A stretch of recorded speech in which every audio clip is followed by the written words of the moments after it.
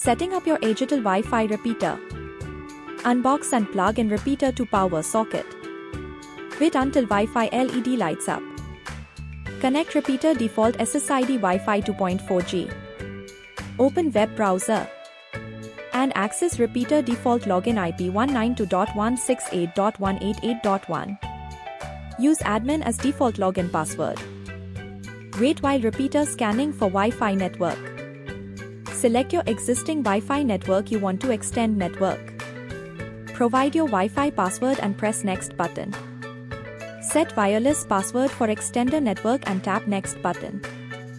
Confirm all settings and tap start connect button to complete setup. This process take few moments. Wait until range extender LED lights up. Now go to Wi-Fi network and connect extender network and enjoy boost range and speed. Thank you for watching. Don't forget subscribe to our channel.